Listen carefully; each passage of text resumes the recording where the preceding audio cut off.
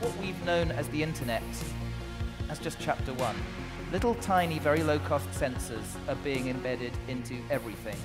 It's going to be the chair you're sitting on, it's going to be the clothes you're wearing, and that's going to change things. So I was talking to a couple of East European entrepreneurs that have created this product. It's called Teddy the Guardian. It's a furry teddy bear that you give to your child.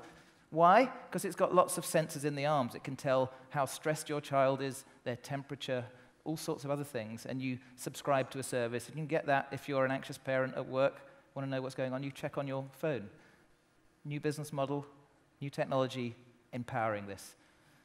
If you remember Star Trek, Mr. Spock and his tricorder, it can instantly tell you what's wrong with you. Well, we're now in a world where we have tricorders. So this is a company in California called Scanadu that's developed this very low-cost device that's due to go on sale later this year for about 90 or 100 pounds, that you point to your forehead, it takes, heartbeat, blood pressure, all sorts of other metrics. In the sensor world, where everything is connected to the internet, you get really smart ways of rethinking stuff we take for granted. This is Lockitron, a lock that you can control from anywhere in the world through your smartphone. Not a bad idea if you're letting your place out to a stranger. Not every Internet of Things idea is going to change the world. This is called the Milkmaid. It's a jar with sensors that will tell you, send a message to your iPhone when the milk is starting to go sour. We've all been waiting for this.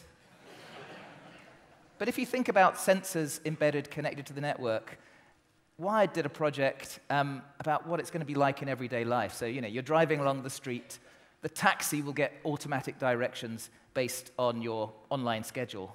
The sandwich shop will know that you're coming near, so it will start your order.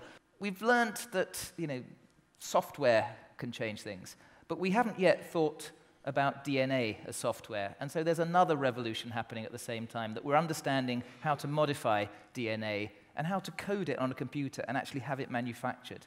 There was a place I went to in California where you can just come in off the street and just start biohacking.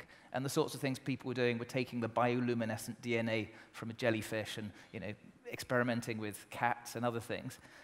Ethical questions, perhaps. But there was a project that went on one of the crowdfunding sites in the summer, trying to grow trees that glow in the dark.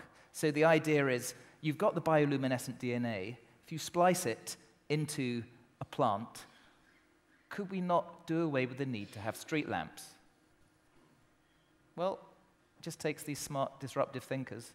So one of the other things that's happening big this year is a lot of companies are investing heavily in wearable computing. There's companies now, this is called OmSignal, starting to put embedded technology, sensors in your clothes. It tells you, your heart rate, how many steps you've done, even emotional, your mood. This is quite interesting. This is called the NIME.